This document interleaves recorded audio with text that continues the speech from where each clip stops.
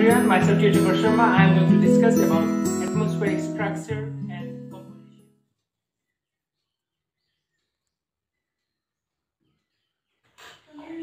The atmosphere can be divided into 5 horizontal layers mainly on the basis of temperature.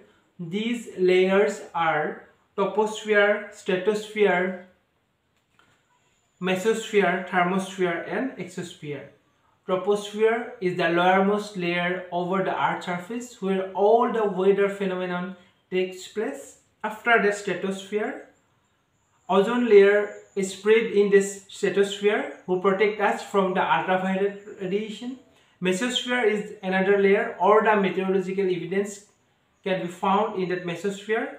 Thermosphere or exosphere are the another layer over our Earth's surface. Exosphere is the outermost layer over the Earth's surface.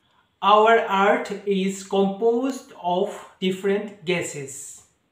The amount of gases in the dry air of the atmosphere are, the main gases in the atmosphere are nitrogen, which is 78.1%, and oxygen, which is 20.9%. That means 99% of the atmosphere are covered or composed with nitrogen and oxygen.